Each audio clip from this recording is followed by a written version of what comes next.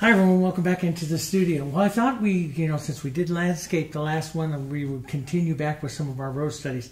Now, last time we did that yellow rose, and I showed you how to put on a pattern and follow that, specifically and work it through. It's really great for beginners, for some of you that are learning some of the roses. I thought this week what I do is I'll take you into a little bit of how to create your own design, some color choices that you'd have to make, how I really do it from taking inspiration from flowers to create a painting.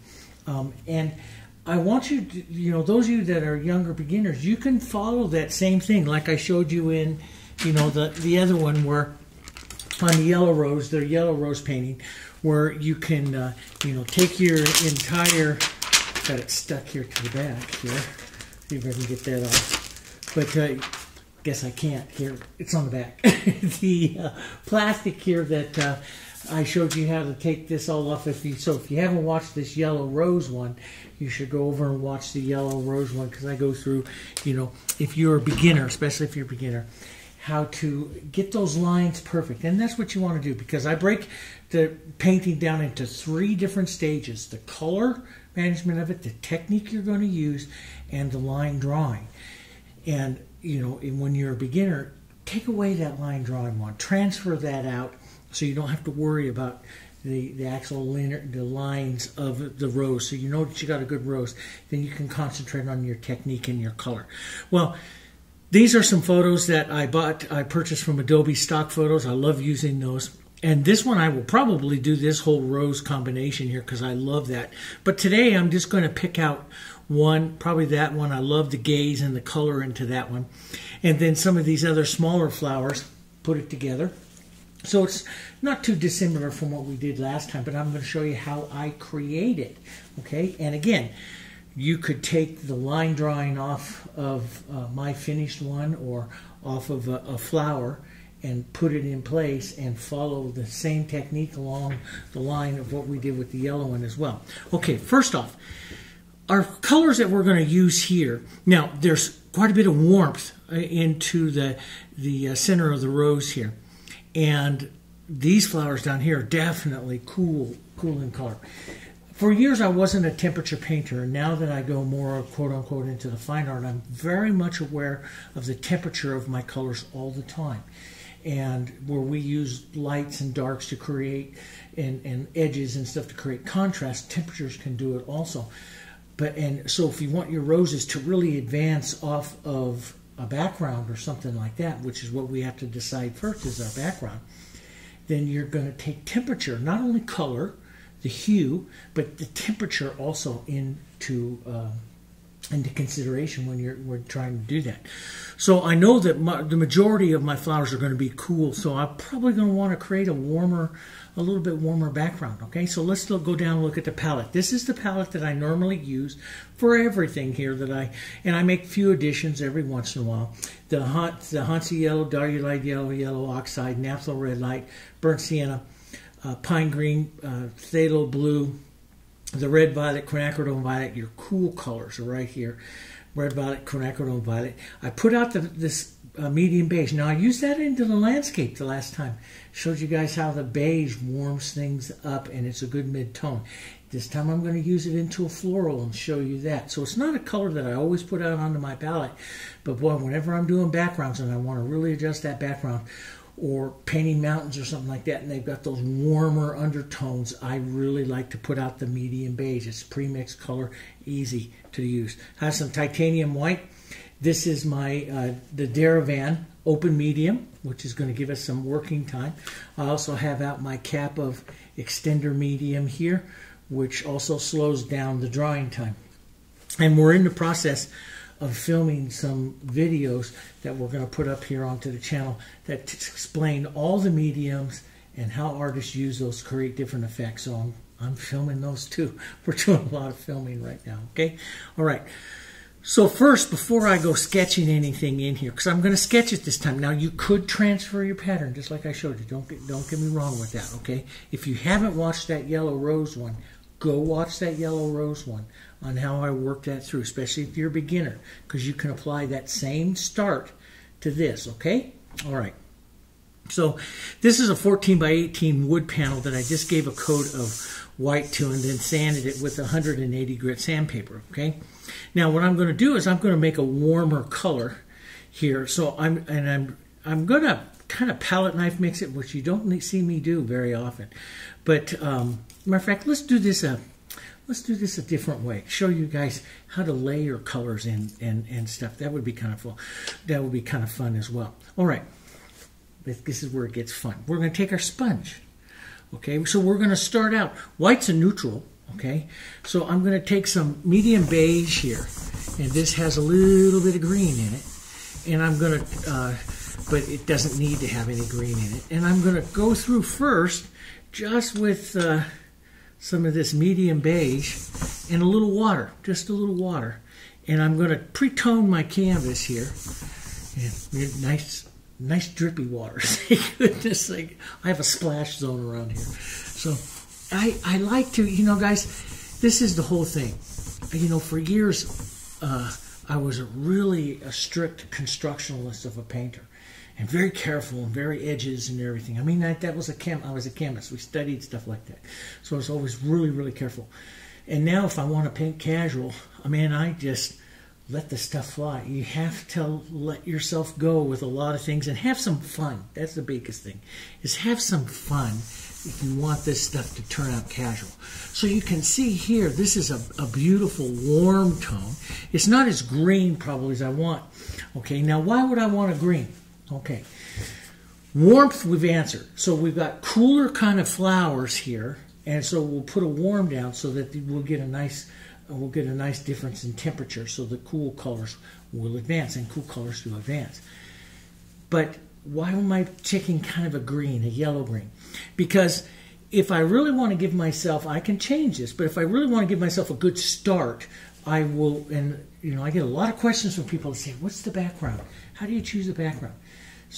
Go to the opposites. The opposites of everything you're working with. You know, that gives you contrast, that gives you interest, gives you pop. Go to the opposite. So we have cool flowers, we're going to go to a warm background.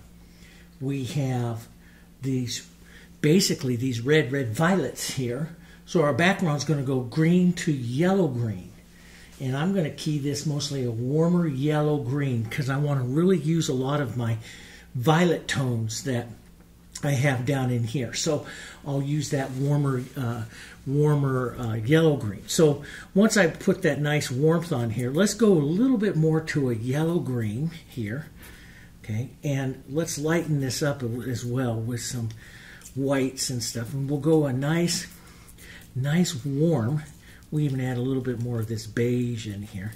But this is a real soft, warm yellow-green here. Now I can brush that on, or I can do like I like to do with this sponge and just incorporate this color. Even if now you have to have a pretty good acrylic. See, this acrylic doesn't pick up and roll, so it just hue shifts over really nice and mixes up and stuff like that. You see that. So some acrylics, if they start to dry, you might have to let this completely dry, because some acrylics have a lot of vinyl in them, and if they start to dry, then it will pick up and roll and tear a hole into the painting on you. So you got to be careful. All acrylics are different. Okay, they're all different. The Heritage doesn't do that. The Heritage just continued on. So now I have this warm kind of a yellow-green, which I think these flowers will come off of really nice. And I love using this. I explained to you one of the other paintings. I use these sponges a lot in backgrounds and stuff. You can tell here it's my warming sponge. This is a tile setter sponge. You go get it at the Home Depot or Lowe's or Menards or any of your big home store, any home store actually. Go to the tile department. This is a tile setter sponge, what they use to wipe the grout down off of the things. It's a big one, and I just cut it up into different things. It only costs a couple bucks, but it does fantastic backgrounds. And you can even do like wood graining and stuff like that. I show that with you. It's me and my sponge. I like that sponge, but it's quick. Okay, all right. So now you can let this dry. If you're a beginner, let that dry, and then grab your plastic And just like we did with this one, you hear, grab your plastic and stuff and transfer a pattern on, and you have that line to work with. I'm going to show you how I do it. Now, for years, guys, for years I transferred the patterns. Of course, that was, many years ago. I've been painting many years. Now I don't need that. But if there's something I really, sometimes, if there's something I really want to capture or really want to, play with the technique a bit, I will transfer a pattern. There's nothing wrong with that. You can sketch it, but there's nothing wrong with transferring a pattern and making sure that you get that image correct so you can concentrate on color and technique, okay? All right, so, like when we painted the other one and stuff, I explained to you, I do a lot of drawing and stuff with filberts, and I do like the filberts. When I want to paint a little more casual, I go to the flat. I like the flats as well, as you can tell by all the paint on the handle. So this is a number 8. And so you can use either one. Sometimes when I'm sketching, I like my little filbert, but either one is fine. Now I'm just going to take a little bit of my burnt sienna. I'm going to just lightly, a rose is a circle, and you can see that. There's a circle, okay? Here's a circle. Let's divide this one up into 3 circles, basically. The outer petals, the middle row of petals, and then the center of the rose, because this rose is open and it's facing towards us. So let's come right in here now. Let's not get too big, and let's undulate this outside just a bit here, and so we can have some working room here. We'll put that outside line on. We'll put an inside line on here, okay, for those inside petals. Matter of fact, I think I'll make this just a touch bigger. Because I'm an artist, I can do that, right? Yeah. So let's make this one a touch bigger, so this rose will have a little more power. We can undulate that outside. This will be the cool side down here on the rose down here, and so a couple of big petals out here. Then we'll have the other line here of these other ones. So we'll have basically right now what I really will concentrate on is where my center is and the outside size of the rose. Now, let's add a couple of other little things here. One of the things I do put in pretty quickly is a stem line, because that gives me my movement, my energy through my painting, and I do like to add stem lines and stuff like that. So I'll take a look at that. This is just with some burnt sienna here. Okay, now I do like that kind of turned back one that's back here. Maybe I'll bring him out a little bit more. And a turned back one is more of a triangle shape. Do you see that? Okay, so I'll want to do a triangle kind of shape right there to capture this turned one right there. And then now I'm going to fill up with some of my other flowers. Maybe I'll put one of those flowers right down here, and don't make these what I call, and I do this in a lot of design classes, I call it the descending circles, descending size. And you get most interest in everything within a painting if you descend the size. In other words, smaller, smaller, smaller of your circles. So this rose here, which is going to be my primary rose, is my largest circle. This one here, which turns sideways, is going to be my what I call my number 2 circle, number 2 in power. And then this is the third one. So as I come into here and maybe add a few more little flowers, maybe I'll add a few and some trailing down and stuff like that down there, they will be smaller. So basically I have 3 different sizes of flowers in this composition, and that meets a lot of older rules that I read from floral painters from the 19th century and stuff, that especially the botanical painters that say you paint the 3 stages of the rose, the adult, the juvenile, and the bud, so you have at least 3 sizes within a composition. And that works. There's a lot to that. But my point here is, okay, to those of you that are younger painters, learning painters, there is so much sometimes coming at you, and you feel like, oh, I don't know if I can do this, or I can't learn this. Yeah, you can. There are rules. There are rules, and you can look to the old masters and the other teachers to help you with rules. But there are rules for everything. Now, not everyone states the rules, but there are rules. If you're like me, a left brain, logical, analytical painter, we can learn rules and we can learn how to draw and create beautiful paintings by following the rules. So they are there.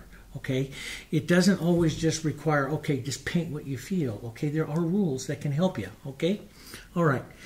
Now, so I have a basic calligraphy here, a basic idea where I'm going to go. Lots of negative space out here that I can, negative space is areas without design that I can work with. I'm going to go to my flat. And just like the last one, what I'm going to do is pick out some really intense colors in here towards the center. I'm going to grab my Diarylide Yellow, a touch of that Naphthol Red Light, which is this real orange kind of warmth that I want to grab right here into the center of my design. Now, if you have transferred your line, your pattern, basically of the rose, what you want to do is, just like I did with the yellow one, okay, you want to put this on a little bit transparent. You don't need any mediums or anything like that into it, because we're going to let this kind of tack up a bit as we add some of the other colors and stuff. And I do like this. I do like to put the colors in kind of unblended so that I get some nice modeling and stuff here. So I don't like to work the colors too much. I want some of this modeling around, because that's movement. See, that's all this beautiful movement within the flower, okay? Okay, now let's add a bit of this down here towards the base of this one. And sometimes, to create harmony, especially in my flowers, I'll look to the other flowers. Now, these flowers that I have, one good thing about it, you see there in the center, they have this yellows to whites and stuff there into the center. Now I have that color working through that composition, okay? And many times you see me in real, like, casual ones, I'll take that color and I'll add that in little bits and stuff to the background, what I call little color marks of it. Little sparks of the color, I'll add that out to backgrounds areas and stuff like that. And, what determines whether or not I do that? It's your technique. It's your look. Are you developing, what do you like to do?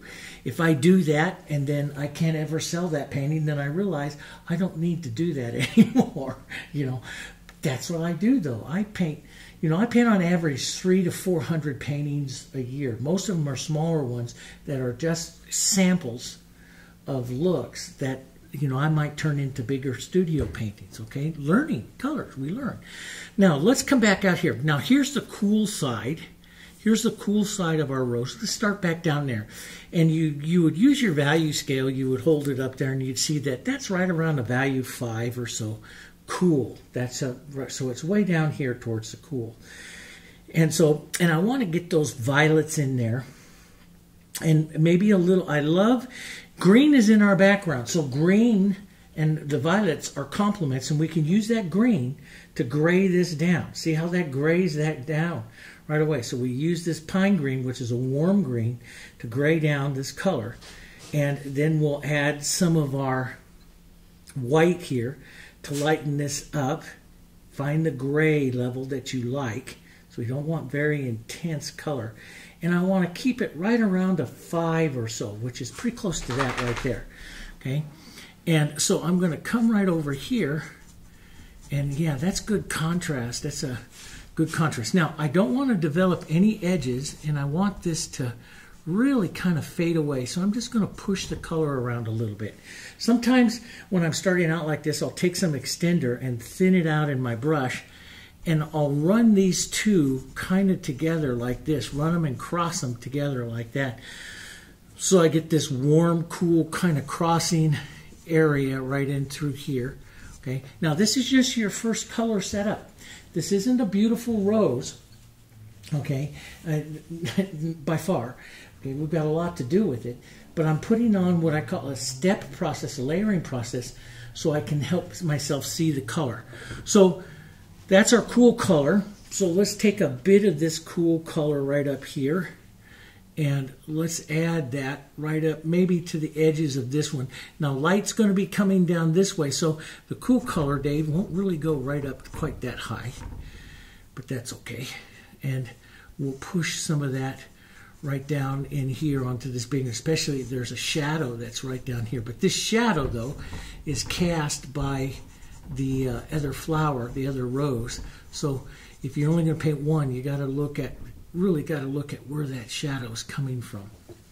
All right, so there's some of the cool. Now, there's a little bit more of the cool, which I love, right in here, which you see right in there, which is going to be that second layer petals right in there. And look at that. Doesn't that look magnificent? That warm and cool there.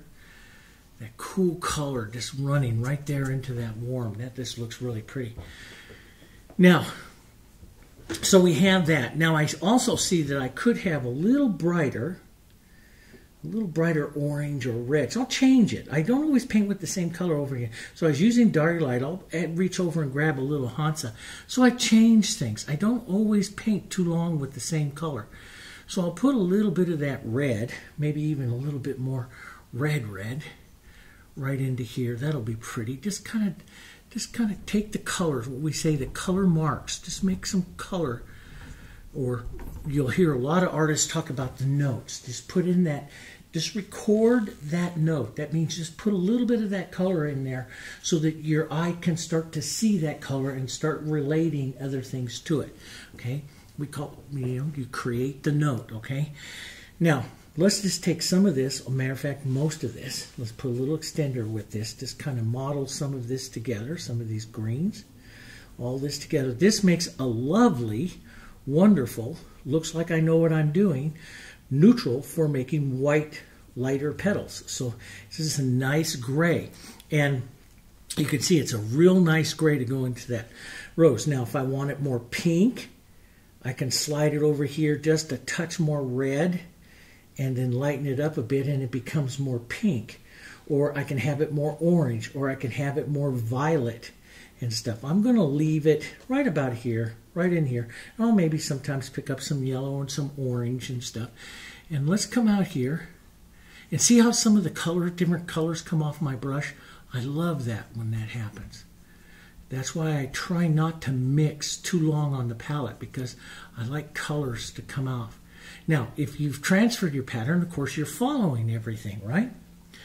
I'm just kind of creating the flower, and I won't go into a complete copy mode, because I don't want to do that, because that'll start making me stiff. I know that about myself. I'll start to become stiff. But I'm going to concentrate first on my outside petals so I can kind of complete my ring of petals here. All right, and then I'll start moving to the inside. Now back here, let's just even add a little bit of the open medium here. Back here, I'm just going to, and I'm going to do this really soft, put in some of this color. That open medium is a little bit thick. I like to start out kind of thin. I'm a thin, thick painter. So this extender is a great way for me to start out. I just want to get some of those colors on. Now, what I like to do, especially if it's a back one, I'll recede it into the background. I'll push some of the textures out, some of the lights out, and so I just get some of those colors in there. And that's what I'm looking for right now, is just some of those colors. And I might even take some of these yellow, Diarylide, some of this red here, some variations of this, and work this out. Let's get a little more Hansa right in there too. I like that. Powerful Hansa. Work those colors right out. See how pretty those are, that warm, slightly cooler, working together there. You get these beautiful colors. Now, here's the other thing. I would rather you, if you're a beginner, and I recommend this all the time, okay? I would rather you go through and really start to work on these colors where you get some bright ones and some of these different marks and all that kind of stuff. And if you lose your pattern, you lose your pattern, because you can let this dry, come back, and put your pattern right back on top of this, and then come in and draw the flowers, okay? It's much better that you concentrate on that color and stuff, and if you lose it, that's okay. Now, let's take some of the cooler versions of this. So we'll grab some more of the red violet. A little bit of that green will tone it, remember? And then we'll take some of the light here, up about a value 5 or so, And let's just put some of these cooler versions in here for some smaller flowers. We'll vary the tone, vary the color a little bit, maybe a touch brighter. Right up here onto like this one. Right here, that will be a pretty color. Look at those colors working together again. This nice, beautiful, cool color here. Let's drop some of that out here. Now I'm going to get very impressionistic. This is where I like to paint. And I just go like that. I create like X's and movements and stuff. So I'll shape this one up a bit here. A little bit of those petals. And I don't have to, I noticed that these petals are really kind of two shapes into a heart. I kind of like that, but I'm going to paint a little more casual than that. I'm just using these for colors and ideas, okay? But I'm going to paint a little more casual than that.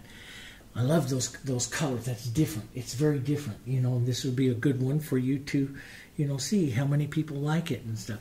Now, I'll take some of those colors, though, and I'm going to push them into my rose. Now watch what happens. See, that color goes in and pushes into my rose here, and I create a better harmony. I get these flowers that go together better. And so you can see that color, that violet. So now that we have the yellows moving through, we now have the the Quinacridone Violet moving through, and we get a prettier harmony. And step back. Those of you that watch me all the time, you know that's camera 1. It's at 8 feet. And that's where I like to paint with. So I have monitors right here I can look at. When I'm not looking at you, I'm looking at the monitor that shows me what the painting looks like at 8 feet. If you don't have that, step back. Step back. You should always step back and look at your painting. Okay?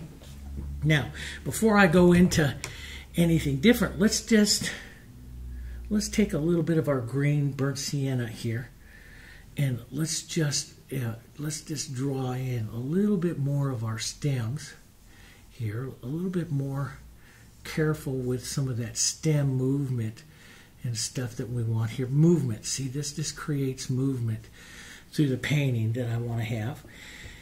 And let's go more green here and push in some contrasting green here. And I just want to, just so I see it. Now that might be a little too, maybe a little bit more yellow-green. That's better. Now why, now how do I know that that's better? It's, you know, if you put a color on and go, that's telling you, that's your inside artist telling you, you just made a mistake, okay? So you should put it on and you should get this feeling of, wow, that's kind of neat. If you don't get that, change it up a little bit. Now here, the color was really a little, the green was, even though pine green's a yellow green, was a little too blue from what I'm doing. So I just yellow green it up a little bit more, and it creates a better harmony here with my background. So your background, guys, your background controls everything about your painting. And so as artists, we say the background sets the key of the painting, and it really does. So here I'll just push a little bit there. We'll push a few here. Few of these right into here. Just a bit of that.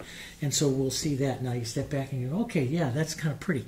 Now, so you can you know, dry this and set your pattern, or you can do like I'm going to do now, and I'm going to come in and start to paint this, you know, Now, sometimes I'll just move some of this stuff out of the way. One reason why I like painting on glass is I just take my little razor scraper here and I'll just take some of it off, and I can work again right back in here. Now, we're going to create some warmth. So let's go back to our yellows, and I constantly mix, guys. I constantly mix and change my flowers up a bit.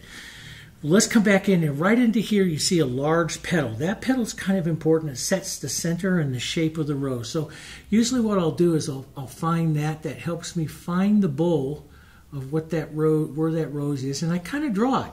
And you know, like I did with what I did with the other lesson, the yellow rose, was I would draw that in with the filbert and then fill it in. And here you see me just kind of smashing it in and extending it and working it. But I'm watching these edges. I want that powerful edge there that draws that center bowl there, okay? And that kind of sets my foundation. Now, let's come over here. Let's even add a little bit of our beige in here, okay? Just a bit of the beige. And let's just push in and twirl down a few rose petals there. I like to, even if this is dry, the Heritage pushes really nice, and I don't destroy all of what I did before. I can push in some interest there. And, you know, the last one I did was very smooth. This one I'm going to leave brush marks, what we call the calligraphy of the painting here. That's this brush mark. So you see me kind of twisting and moving my brush. That's the calligraphy of it. I'm going to push this petal up and in just a bit more. So I'll just push a bit of that in like that, okay? Closing that up a bit, okay? As I go to the outside, now you can go do this with, if you really like the painting with that filbert, you can use that filbert, you know, we did on the last one. But I'll read, there's a couple of petals here that I can start before I get to those big ones to the outside. Here, I can put a couple of petals in, and I just reach over onto the edge of the brush and let a little bit of that paint come off onto the edge, and then soften it. Push through and soften it. I'm an edge painter, so sometimes I'll soften down here and leave that edge. The more I soften right here, which you can't really see, but the more I soften it, the more that edge now comes off. Do you see? So if I push in something really hard, see how it softens? Because it's working the colors together, kind of modeling and blending them together here, and so that's softening it out here. But if I'm painting really casual, I like to have those edges show up here, and brush marks and stuff like that show up. Okay, so there's all kinds of ways to do it. Now let's head just a touch cool. So we'll pick up a touch of our quinacridone right over here into this, and the light here, and I want to stay right around a 7 or an 8. I don't want to get too light. And I'm going to start some of the second row of petals over here onto this side, and I'll pull right down into the bowl. See, I'll slide right onto that chisel, just like I showed you in the last one in drawing it. And then I'll push these to kind of incorporate them together just a bit. I'll leave that.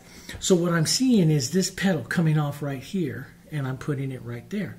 If you've transferred your pattern, you'll just follow right along that petal, and then you'll push it down. You can even come back with you see some of that red in there, deeper red, like a red violet, and you can push in a little bit of that color. If you like that color into that rose, just push that in right in there. And that's a pretty color like that, see? Makes it look like you know what you're doing. The thing is, guys, when you're doing this and you're learning, and I speak from a lot of experience, it's easy to get frustrated. It's easy to look at this and you say, wow, look at how easy he did that. That's because I've done 17,000 roses, okay? All different kinds of ways. Okay, so it looks easy when I'm doing it, but when you start it, it's not easy. It takes practice, but you can do it. Everybody, you can do it. It's, you know, this is techniques that can be learned. Watch and draw with your brush. Now you could use a smaller brush. You could draw here. I'm going to bypass that little fold in there for right now. I can add it later if I want, but it's too much to try to do the first time through. But I'll just come right around here like that and push that in. Now, I do like to push, but let me show you, because there's different ways. I can pinch wipe that color off of my brush. With acrylics, your solvent is water, and if I just touch into a little bit of water, I'll show you this. Touch into a little water, and I'll look in here. No, it's not really that red, so I'm just going to use a little bit of the water here right onto the edge. And I'm going to push that water right into the pink that I already have there, just like that. And if you have a really good acrylic, you'll see it melts together. Do you see that? It makes it look just like you blended it. That's another type of technique. So you don't, it doesn't need to, this red that's underneath there is already dry. But with certain acrylics, like Heritage, that dry will still maintain or its ability to be lifted with a solvent for a couple hours. So you can do this technique for a couple of hours of just coming around and drawing the petal and then using some water to soften it in. Now let's reach up. So we have that one there. We have a smaller one right out here towards the point. Let's just kind of push that in. There's a little pink there, so let's put a little bit of pink. Now see, with the pink you can even use a technique like this and just pull down. The thing is, when I'm painting a lot of really detailed roses and stuff, I will use several techniques onto the rose to make each of the little petals and stuff look a little different. Now I'm going to put a little light there so that you see that light traveling down the rose here like that. So I'll push that right there. Okay, that kind of worked out there. And I think I'll take a little bit of that light pink. We'll add a little open medium. Open medium, if you want your colors to stay wet, you can just add that open medium. I'm going to push a little bit of that light pink out onto the edge. I see a bit of it out onto that one, and I kind of like that coming down around the rose. So if I use that edge, see how I have that real heavy on the edge, and I roll the brush over onto that edge, I can draw with it, and I can pull in to soften it, but I can do a little bit of drawing with it there. Now that was sticking your finger in white and taking that out, so I'll just lift that right there with that little bit of water. A little solvent is your main thing there. Now let's just put a bit of our pink and a little bit of the light kind of colors right down here. We have a little bit of just movement here. Not really sure what it all is in there, so I'm just going to toss some color in there with some brush calligraphy and just create some movement. Maybe a corner of the brush with a little more light to just create a bit of movement in there. And sometimes I'll just push it around a bit and I'll just leave it because it's not really all that necessary. Now, I do see I want a bit more orange right up here. So you can come back and add some of that. Add some of those colors and tones into your rose there. I like that. Maybe a bit of the lighter pink right across there, like another little petal. I do like that. I do like some of this pink and this orange crossing. So I'm going to even lift a little bit more light right in here. But that's your call. That's your call. What do you want to do is that you can see, though, as I'm building this, I can change this, change the look of it quite a bit here as I'm painting this. So I'll drop that in. Let's just leave that for right now, and then we'll come back to it. Let's go. I like the open medium when I want to do a lot of drawing with that's a little thicker. So I'm going to use some light colors here, a little open medium, and I'm going to start the lighter petal here, and then I'll reach over and draw onto the edge right here like that. Now I have a choice of either blending down with water or another color or just pushing it, and a lot of times I like to just push the rose because you see that movement that it leaves. And if it's too much, I'll come back with just a little more color and soften that out. I like that. I lose a bit of that other petal, so I just pick up that white onto the edge, and I can pop that right back in there like that again. So that petal comes up in front. Now, we're going to go from this color to this cool color. So I'll thin this a bit into my brush, maybe even add a bit of the tone here. So come in it could come in a bit lighter. And so we'll try that a bit lighter so that you see the light coming across. Then I'm going to lift the pressure here and just kind of stop there and let it drag for a second. I'll pinch wipe my brush, and I have a bunch of different techniques. You've seen me on different roses. I can use half tones, which is a tone between the shadow and the light or anything. But like I showed you today, I can just take some water right here and just push and soften that and still get some of this nice, lovely movement and some of that undertone right there that I like there. And leave that right there into the rose, okay? And that one has a touch of light out there by the edge, so we could draw just a touch more here. That's up to you here.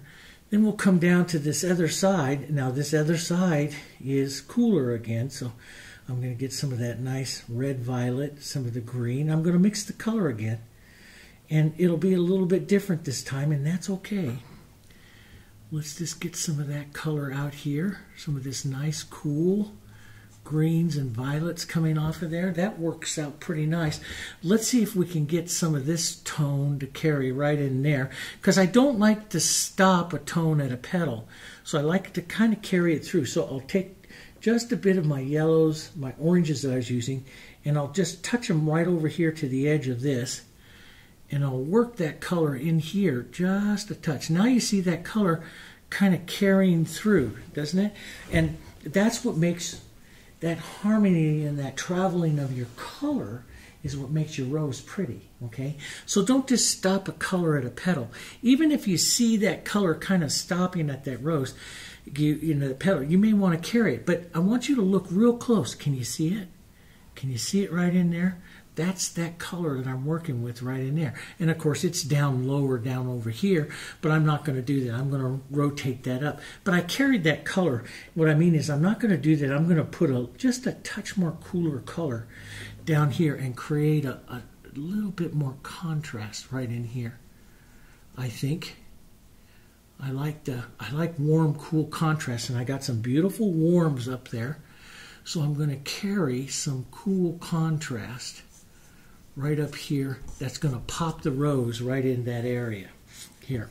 Now, this is something that you know from time, from working with colors and trying different things and painting 300 or 400 roses a year of just nothing but trying things. It's warm against cool, though. Just like we're warm, you know, we're warm right here against cool, and we're cool against a warm. It's very warm right in here where I put those colors. So if I put a cool color, especially a darker one, so I get some value contrast there too, I get a pretty, a nice area of the rose that has a lot of contrast. Now, let's take some of that cool color, do a little bit more, because we can use that to help identify maybe another petal right up in here. Put that nice warm cool contrast right up there, and that looks pretty good. Let's take some of that, let's lighten this up, tone it down, either if you want to keep it warm with a little bit of medium beige, a little bit of green.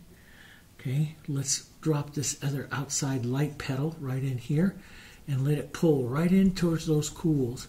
Sometimes I'll just do this and that's enough, especially on an outside petal. That's enough, you know, for the rose for me. If I want to come in here, let's get a little bit grayer, violet and gray. Put a light little bit of that cool color right out there. Maybe just a bit of that right out here. See, I'm just putting it on the edge and pushing those colors of those tones together there. Now I can get this next row, which is warmer. So I'll go back up here, grab my yellows and my reds right up here. Warmer tones, maybe a bit more to the pink side here. Nice warm pink. Let's try something here. It's going to have to go lighter, but let's try this. We'll push that petal right here, kind of pull in here, right in there like that. That's kind of pretty. And pick up just a little bit more. Change the color a bit so the petals aren't the same. And pull one out right here and just kind of let that go right in there to that one there. And that's kind of a pretty, it's a little bit strange right there, so maybe I'll take some of that warmth and just hit an edge right out there just to tie that together. And remember, we can travel colors, so you can travel just a bit of that pink out that way. I do kind of like it though. Could be a bit lighter, so I'll lighten it up. Concentrate most on that outside edge, and then you can pull in like this is the base of the rose. Pull in right towards that base, right like that. Maybe a bit more here, or you can pull out. You'll see me pull out sometimes. Keeps edges of petals soft and stuff. Sometimes I'll pull out. It makes a nice pretty little edge there. So it's not copying that rose, but it's catching some of the feeling of that rose. And that's what I like to do in casual painting, is I don't copy it by any manner of means, but I try to capture some of the feeling of that particular rose or that particular shape that I'm trying to do. I'm going to lighten this up just a bit more, push the light a little bit more on this side of the rose here.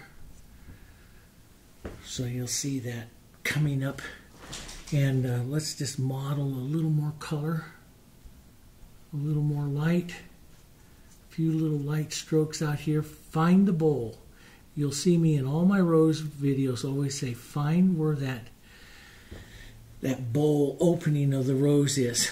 You need to keep that in mind, where that is. Now let's just draw another little petal coming in like there, and that's fine. Let's put a little bit of that light. See, just a tiny little corner of it. Let's just touch a bit of that right down into there. Now, on this one, there's a petal that comes across and is folded over. I might just emulate that just by pulling a petal across like this. And then what I'll do is take some of this cooler kind of color, lift off that little bit of texture there, this cooler color, and just pull down into the round shape of the rose here, like that. The big thing is your center always has to round. It has to round, has to round. Now I lost that little bit of red because I overpainted a bit, but I lost that little bit of red that I liked in there. And this is where you can just come back and just add little touches of it. Especially if your painting is really casual, like I like to do, you can just come back and add to it. Add some of it to some of these colors and stuff. And let's just add a little more movement here, a little bit more going on in this rose here. And I can define, of course, if you're following, you'd have a pattern, you can define more clearly some of those smaller, little petals, and more pink if you want. Here I'm going a little bit more light, but you can follow them a little closer here. I like to touch and push. That gives me all kinds of variations. And I think, now there isn't one on this other one here, but I think I will take a cooler, kind of a light between all of those, and I'm going to add one more little petal right in here. This is where I sometimes read the road. Nature's wonderful, for a lot of things, but sometimes, I'm really a left brain painter, and I like to see things even, so sometimes I like to add petals that aren't really there, and that's okay. That's okay. It's just part of, my technique of the way I like to do things. So here we go. Now, I just cut that right there. See, that's just all one big old long straight line there. That's my left brain. I always, I put it on, and then I always go through like this little checklist of what did I just do, and I saw I did that. I found that over the years that helps me a lot. So I'm just coming through right now and just slowly lightening some things about my flower that I want to, add a little bit more interest, a little more things into it and stuff. And then we can start adding more colors. Now, this 8 is a really big brush to do that. You can even go down to like a small filbert here, and we could take some of our yellows, oranges, some of these pretty colors, and you can work them right back up in here with some smaller brushes to get some of these other tones back up inside here. And it's okay to use a different brush. I like to use a different brush because it's going to cause you to use it just a bit differently here. But I can work in some deeper shadows here. Nice. This nice warm goes against that cool really nice. There, some nice shadowy colors in there. That's kind of pretty. Maybe a bit more of the violets right down in here.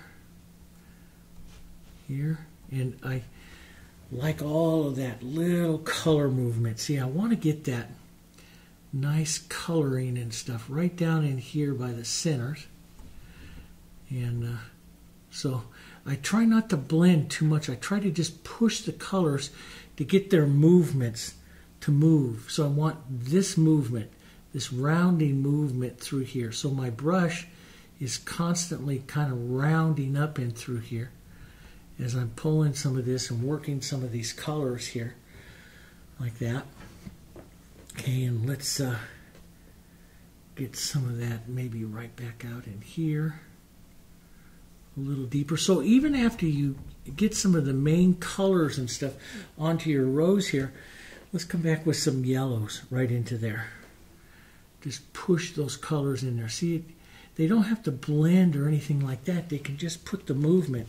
Now we can create petals with just a little bit of light. Here, the look of some petals here coming through.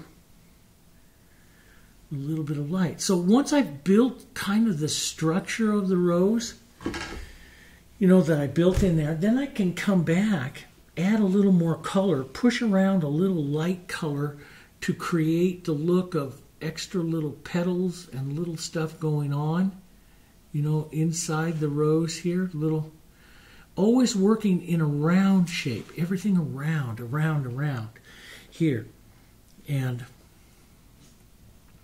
so I'll drop some of this in here, push some of that. What's most important is that you just get this rounding movement here, that this rounding kind of movement to the center there. That's the most important. There's a set of little petals. I'm just going to add a little rounding movement right there to that petal there. Here.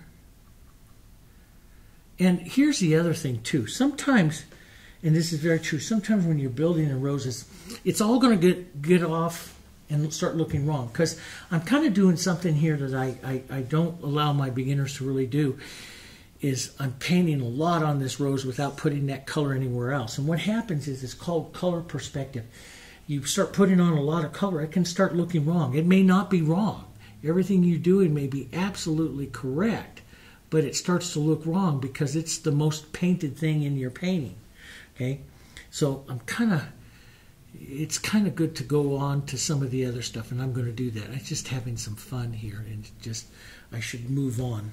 And I will, just one more stroke, do that. But keep that in mind, that if something's going wrong, it may not be wrong, and it most likely is not wrong.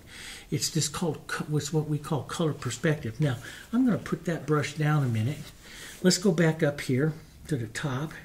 Let's take some of this light, some of these light colors, and we're going to quickly paint this one, because this is what I call the color carrier. Its job is to just move these tones back up there. Its job is not to be a beautiful flower. We're just going to carry some of these orangey tones right up there. A bit of these violety tones and red tones right up there. Its job is to just move those tones up there for this other rose here, okay? And we'll take a bit of the light, bit of the pinks here. Let's put a bit of that pink out there. Now, I like a bit of the open medium sometimes, or really if I want it to be, you know, really thin and into the back, I like the extender. The extender keeps it thin, and the extender allows me to push right up and create those really transparent edges, which causes the rose to recede. Okay, now let's just build up a bit of center color, and we're not going to do a whole bunch of shape here. We're just going to kind of paint the triangle shape here of it, almost like a little center there. You can copy the petals and follow them and copy them, or do what I do is just kind of create. You want the bowl, so this would be the bowl right here, so the bowl there, and then you want the outside petals. So here would be an outside petal. Here we can pull this down like this I like to do this, which smears it out and makes it more transparent right there onto the edge. Let's build. Now this one has an angle like coming out front towards you right there, and you can leave that on there.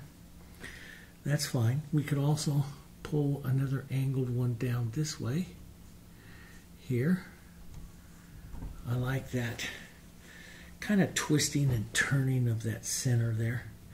A little more light. Draw right on the edge. You use that light, just like I showed you on the yellow one.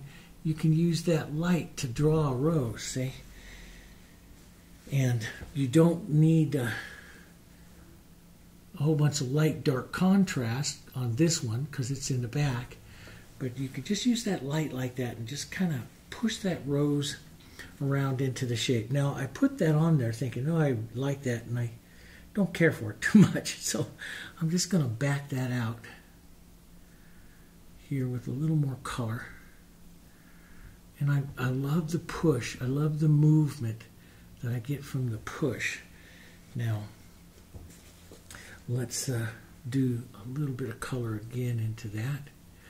I like this kind of look too. See, I'll leave that, and see, if I get something like that I put on a little too heavy, but I like it, I'll put the warm here onto the other side. And so now I got this warm, cool contrast going through the rose there. And it's just a real pretty color, see? And I like that. We can put a bit of that edge out here. So, you know, I'll work through and then I'll come back in and I'll say, and sometimes that'll help you see what might be off on your center rose, and having a bit more color and texture right there is a good thing on this one. Maybe a good thing right here, right there. Now, here's the thing. If I put the light here and pull down, that closes the rose. If I put the light, which I'm just changing right now, to the outside, you can see what happens. See how it starts to open up that center of that rose. So then I can take some of my Diarylide and some of these pretty colors here and swirl them down inside here, and this will start to open up that rose a little bit more. Some of that working of color there. And I might, even though it's closing up right there on that one, I might just paint through this petal again and push it. See, you can change it, guys. Don't ever think, oh, my rose is, you know, there's something wrong with my rose. Not until you get a lot of stuff going. You know, you've got to, and I know this sounds absolutely nutty, and I'm a nutty painter sometimes.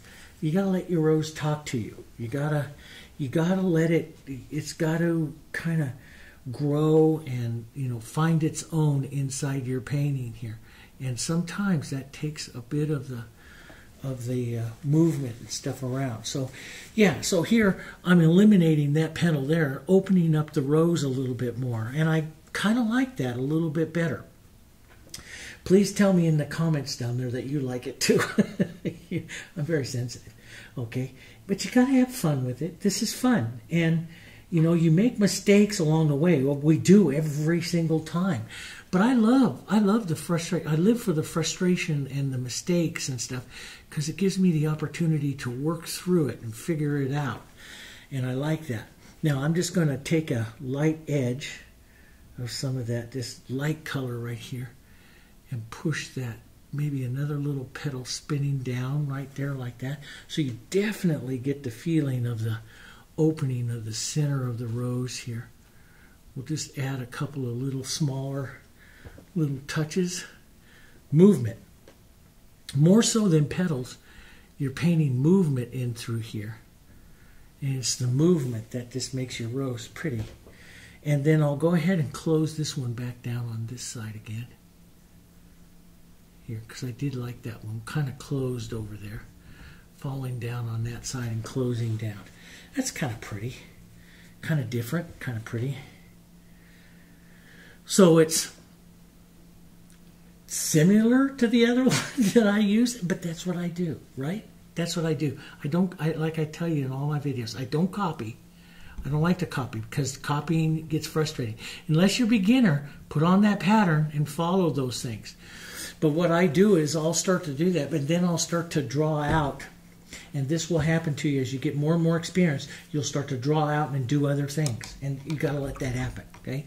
So let's come out. So I got that. That looks pretty much okay. Maybe a lighter yellow, brighter light right up here into the very front. To kind of, man, that's going to be a good petal. Little kind of close off the front here, just a bit here, right like that. Push that in there like that. That's kind of pretty. Maybe it's a little high. Don't want to close up too much of the front of that rose.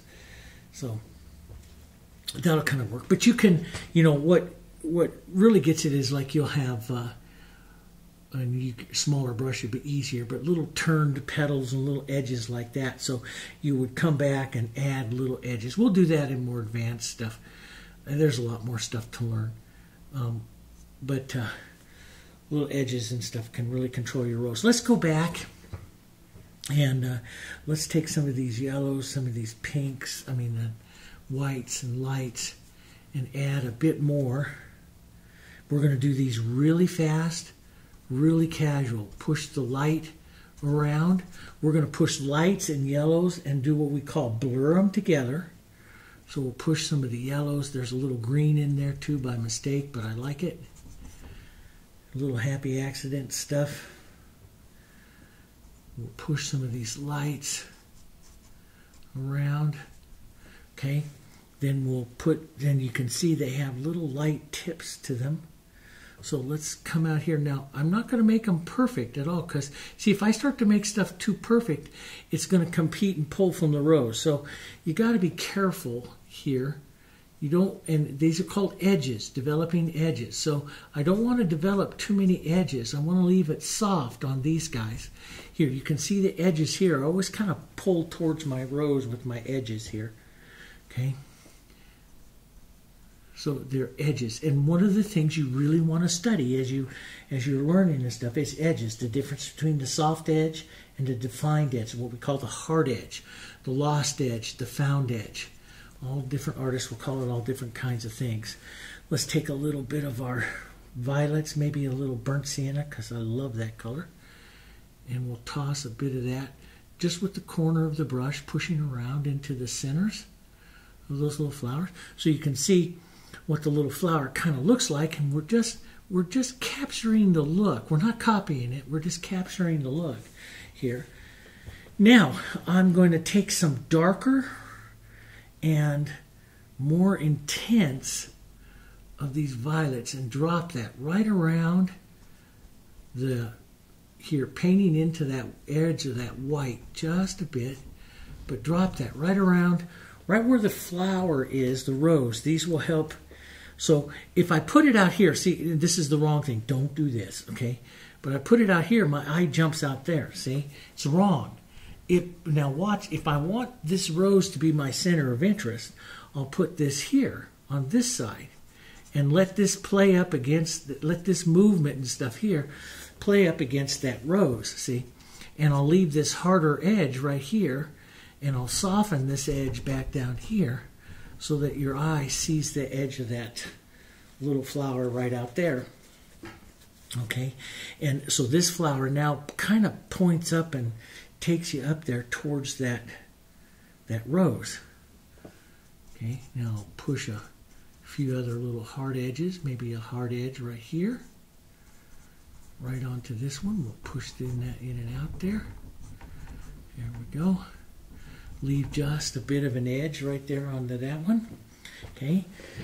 You can go down for more detail to a smaller brush, but you know, I'm a big advocate of, like I've said to you many times, Sargent and stuff, and you paint with as large a brush as you possibly can so that you have to turn it and twist it and, you know, do other different little things with it, and that's where you get a lot of interest from. So big fan of the Sargent for doing that. Now I've thinned this paint out a bit so it gets a little bit more sketchy. So I've thinned it out with some extender here. We can now also add, because you see these beautiful lights here, and they're a little bit warmer, so they could have just a touch of red into that red violet here. But you could have a few warmths, which is kind of pretty, so it's not all, so just a bit of that warm. Oh, dogs are up. A little bit of warmth here. Now, I'm not going to do all those little petals. I'm just going to let these sit out here as these flowers, I think, this time. And because when I look at blurred ones, you don't see the definition of the petals. And I want these out here. Here's a little open medium.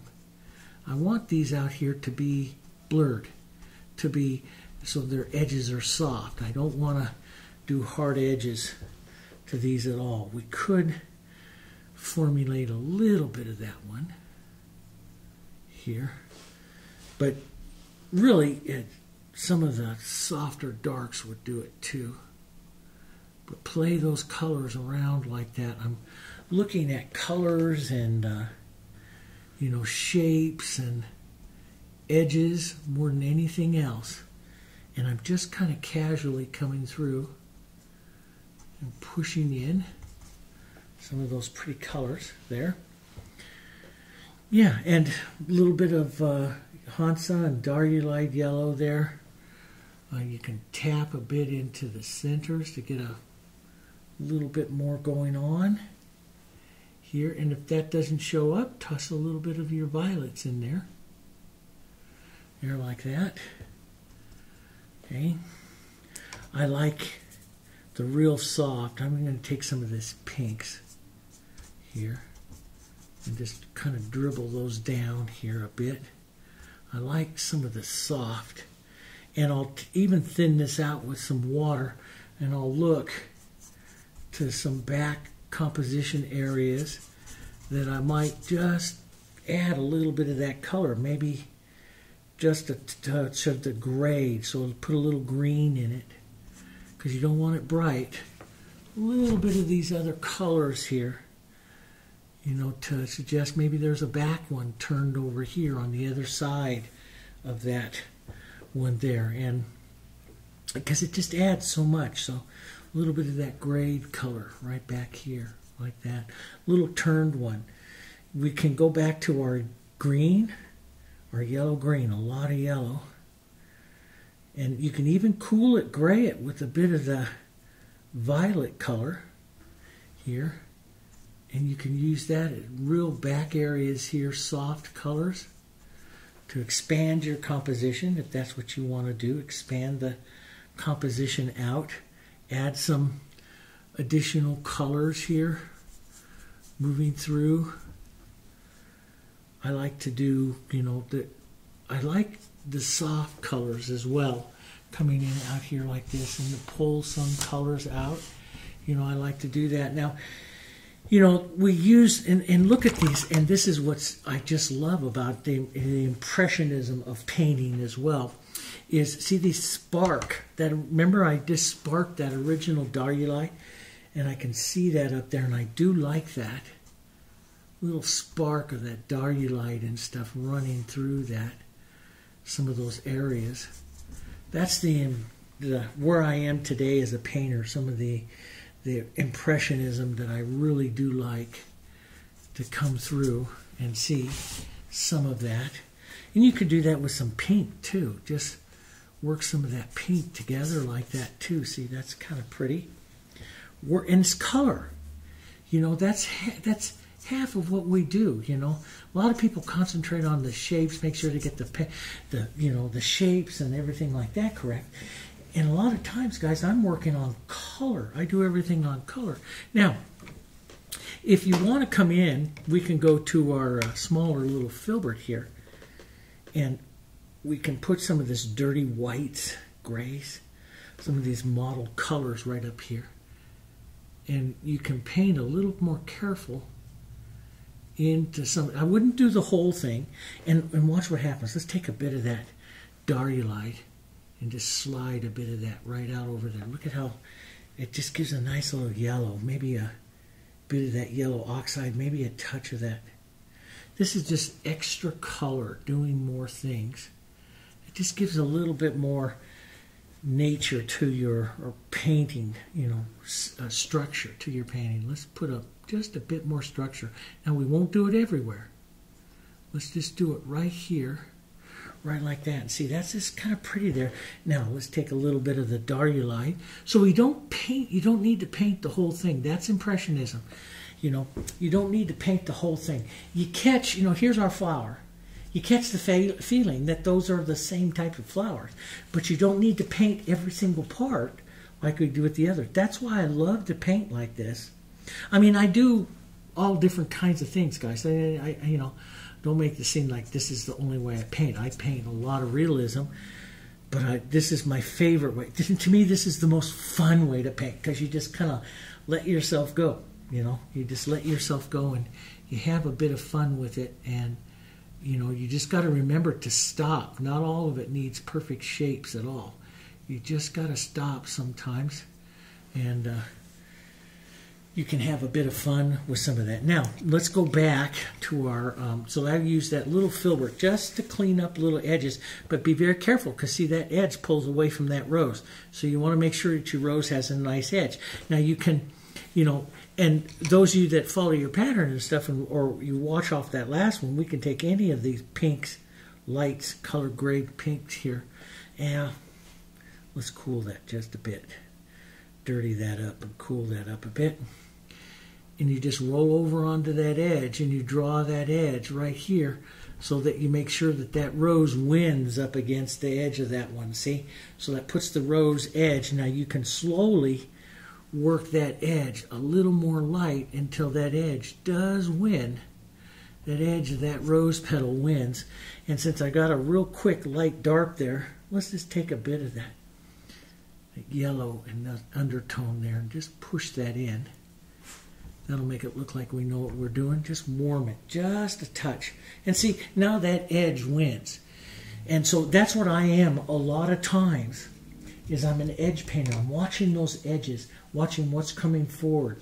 Those edges come forward, that lost edge recedes, and I'm watching how those edges are moving you through this painting. Now, if it stops real quick right here, then I'll just take that smaller little brush.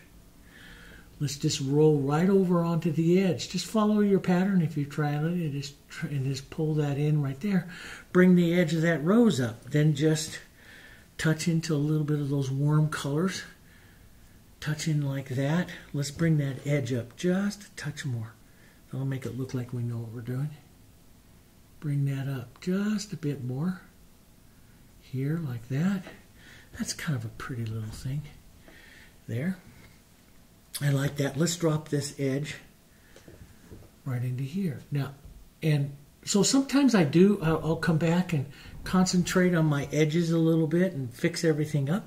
There are times that I don't, you know, and everybody's different, you know, and everybody has different likes and dislikes. And so they, you know, there are students of mine that like the really lost, fluffy edges, students that like more defined edges. You know, with it, everyone's different. That's the beautiful thing about what we do. Now let's just take a bit of our pine green and some burnt sienna, maybe a little red violet to cool it here.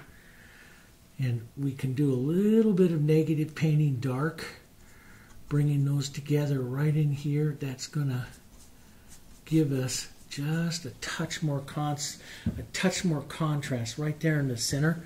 Maybe a touch of that. And you can shape up some of your little blossoms out here, and you can add little stems and stuff like that to them. Little stuff going on. That's all up to you. Here.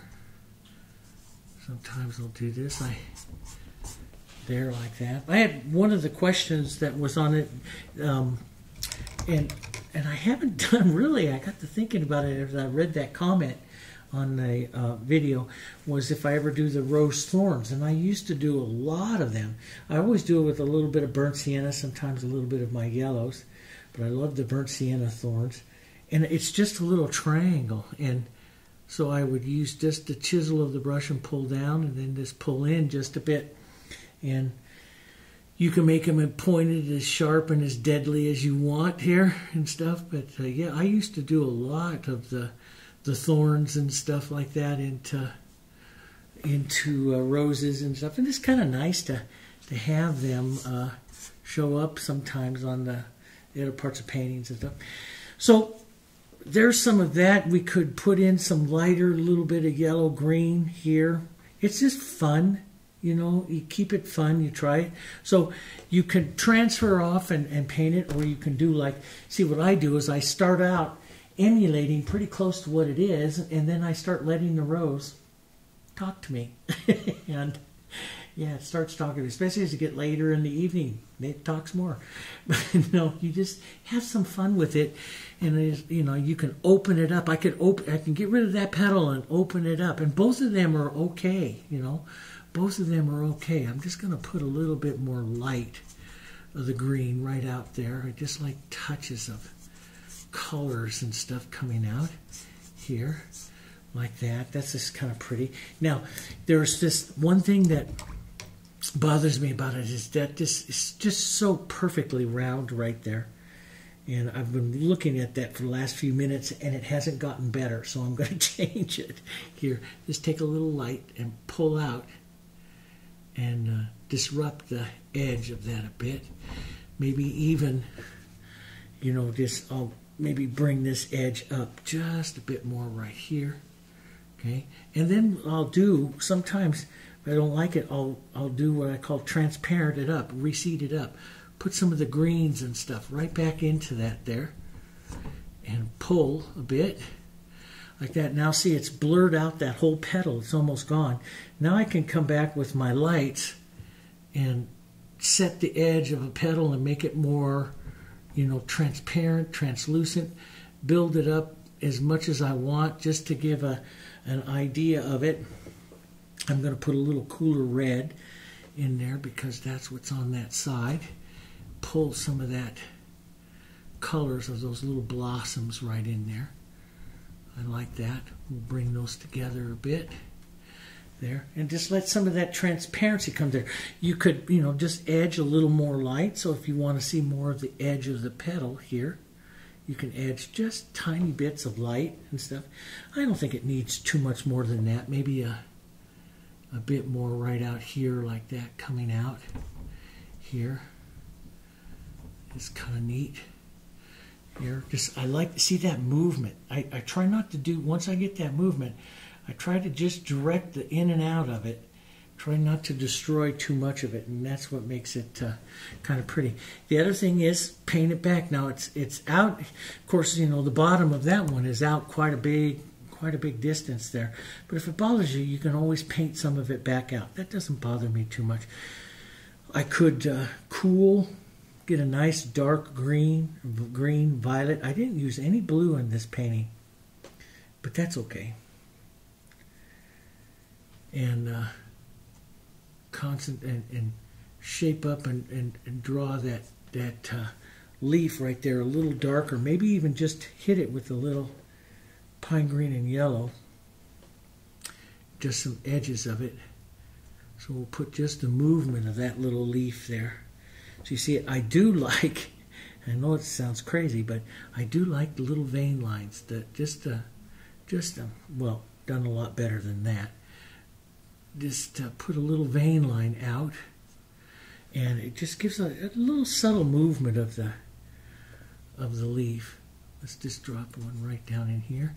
That little bit of violet into that leaf really looks neat too. Just little edges of it. Sometimes, you know, you just put it on, and, you know, like that little swirl of color that I put on there, I got that. I kind of like that. Never be able to copy that ever again. You know, it just wouldn't do that. But there's an idea for you. Okay, so what it does, what you're basically doing is, you know, the last thing I painted with you guys is we did this big one right here. And you take your plastic and you lay it out on there. And that's what I would do if you're a beginner.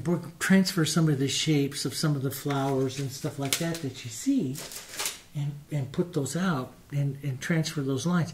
But now, instead of holding to those lines perfectly, you can start, easing those edges, easing those lines, and start finding some of your own way. Now, if you're a very, very beginner, that's not gonna happen.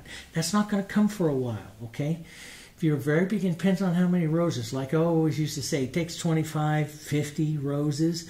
Every time you change a technique, it takes a lot of roses to make that technique part of you, okay? It takes a lot of practice. Don't ever say that you can't do it. Don't ever say that, because everyone can do it. But don't ever say that. It's like when I started studying, I went through all the masters and I pulled out all of these principles, all these rules that they had. And one of them that hit me right to the core many, many, many years ago was don't ever let anything defeat you. So don't ever approach something and say, I can't do it, or I'm not, or approach it in fear that you can't do it, because you won't be able to do it. It's all a psychological game that we play here as artists. And you have to get over that fear of not being able to do it, because you can do it. It's a technique. It's practice. If you can learn how to write, if you can learn how to drive a car, you could certainly learn how to paint a rose. But it takes practice. It does. But most of that practice and all of that starts with the belief that you can do it. And you can. You really can. Everyone can. I've taught hundreds and hundreds of artists how to paint roses. Okay? And when I started, there wasn't very many that wanted to paint the roses that I started. Okay? So, now people want to paint the roses. But you can see here, I didn't copy it. I just used it for a reference. I captured some of the colors and everything like that, and then started changing a whole heck of a lot.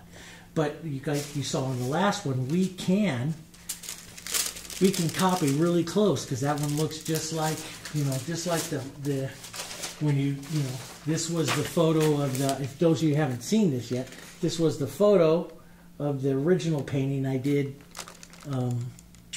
what was it? It was like 12 years ago. And then the painting I did for you on YouTube just a bit ago. So you can copy. So that video's on there too. You should go watch that video if you haven't watched that one, or watch that one again. But, learning to paint like this is a process, and there's a lot of different processes. Now, on the channel that we're going to do here, we're discussing different ways, because we want to expand the channel, and we want to do some things. So we're discussing this. So we're going to go back, and we wanted some of your input on this. We're going to go back to trying to get 2 to 3 videos every week, but we're going to have basically a course, basically start painting with me right from the beginning, and learning the techniques of the masters, learning the techniques of how to draw, how to do all of this stuff all together into this course. So we're trying to figure out how to put that all together. So you'll be seeing some stuff, and I'll be asking you some questions on the community posts and everything like that in the next few weeks, because we're going to be expanding the channel here, okay? And so we'll be looking for some of your input. So make sure you hit that subscribe button if you haven't done that. Make sure that you drop us some comments. And I'm going to show you guys all different kinds of ways to paint everything, okay? Because it's a lot of fun, and it's all related.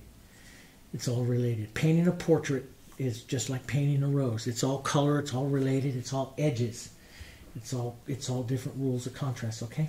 So thanks so much. Thanks so much, everyone, for joining us on the channel and helping us make this popular.